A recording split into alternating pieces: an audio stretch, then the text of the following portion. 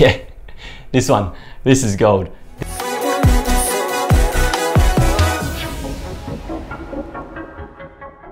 What's going on, guys? My name is David Tomic and welcome back to the channel. Today in 2021, I'm a registered architect in the state of Western Australia, and I have a pretty good idea of what architects do from a day-to-day basis.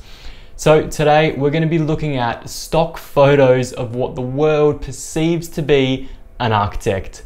Now, I've seen some of these come through already, and some of them are quite hilarious. Some of them are pretty close to what we do, but let's go through them one by one. So the first photo is pretty much on the money, which is a good thing we started here.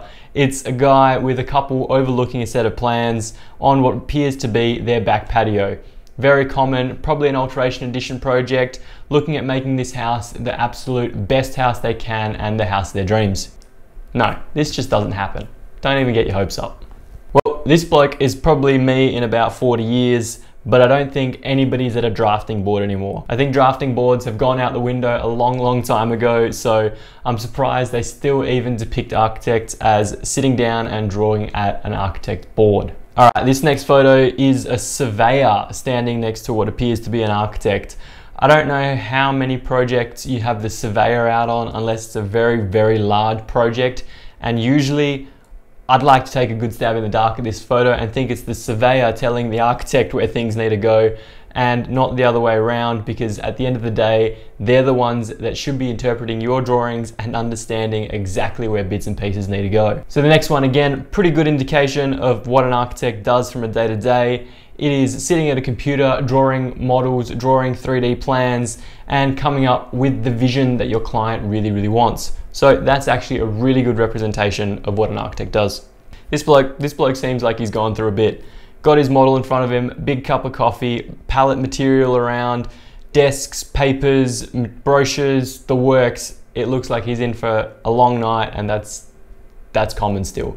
The model, not so much. We don't really model, well, we don't really physically model make too much anymore in architecture, especially if you're a smaller firm.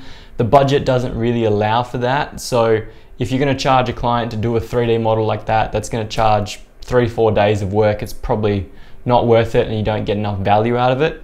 So that's probably a good representation of how stressed and busy we are, but not what we actually spend our time on. This next one is a really nice office, first of all.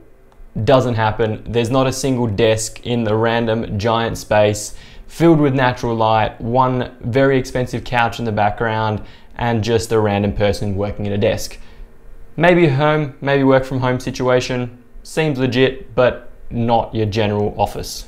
Presenting on an iPad with a pin-up, again, probably not too common anymore, especially if you're presenting to clients. You'd probably have it up on a screen or just at your iPad or just on a printout. You don't actually pin up on a board per se too often anymore. So I know we're very used to that at university, where you pin up, you present, you talk through your project.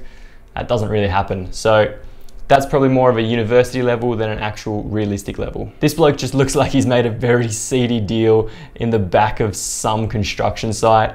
Now, one bloke's got a hard hat on, no vest, no goggles, no earmuffs. The other bloke, no protection whatsoever. That's just real bad construction etiquette there. These two, I don't know what these two are doing. One lady's just pointing to an extremely outdated screen that's completely black. This bloke appears to be writing on top of a folder with what appears to be a Sharpie. There's two hard hats in the background, measuring tape just thrown on the desk, a lamp that appears like it was bought in IKEA in 1912. That's the most outdated architectural photo ever. They've just thrown some architectural bits and pieces in there, no relevance. Now, one bloke standing with a set of plans on what appears to be a farm.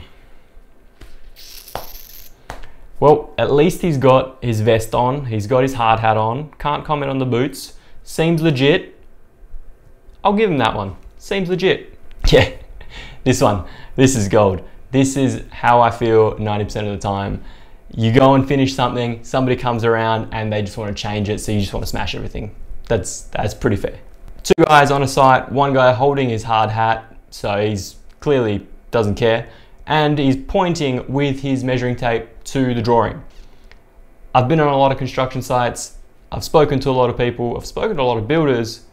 Not once has this happened to me. I could be wrong, it might happen, but but it doesn't happen.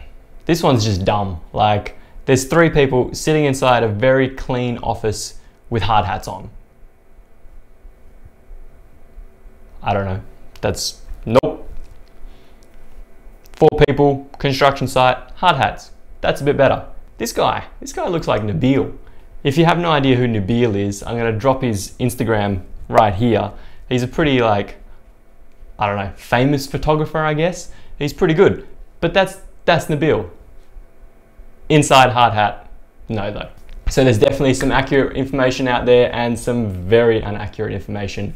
If you're looking to become an architect, do your research, understand what we do all day, every day, and see if you can do that, because the perception of what architects do and don't do is very, very vast, as we found out today. That's all from me today, guys. Thanks so much for watching. I hope you enjoyed the video. If you did, make sure you smash that subscribe button down below. And as always, well, at least this month, I will see you tomorrow.